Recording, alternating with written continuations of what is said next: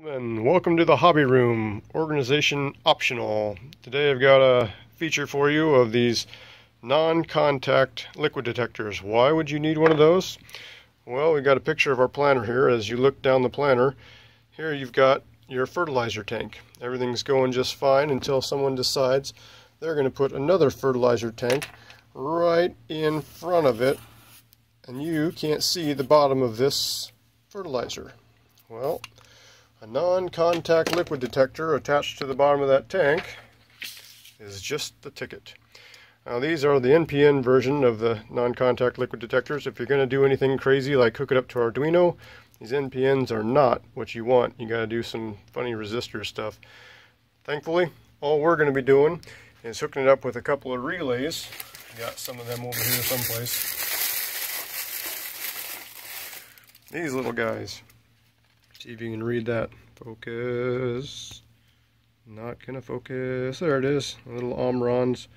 These guys turn on with almost no amperage. And that's good because the way these non-contact liquid detectors work is they're only putting out about 100 milliamps of power. Well, I need them to put out more than that for the distance. We'll lose too much of that going over. So we use a relay to transfer some of that power. So we get into the cab and we'll have some fancy lights. We'll have lights for the pop-up, the one that's in the way, then one for a warning saying your fertilizer is running kind of low, and for your fertilizer with the buzzer that lets you know, hey, you need to stop, because nobody likes to prime their piston pump. Never a fun day. But what I've got here is my trusty sidekick. Say hi, sidekick.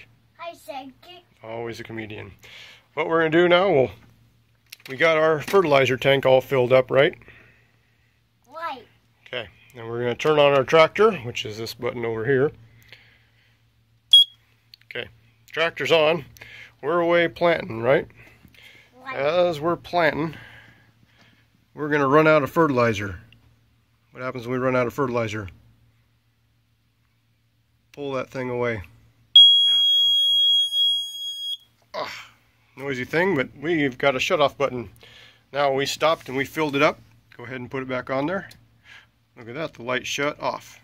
And we're off planting again. Oh, we're about to run out. Noisy sucker. So, hopefully that works through, it's supposed to work up to 11 millimeters through plastic. Should be just fine through our, noisy thing.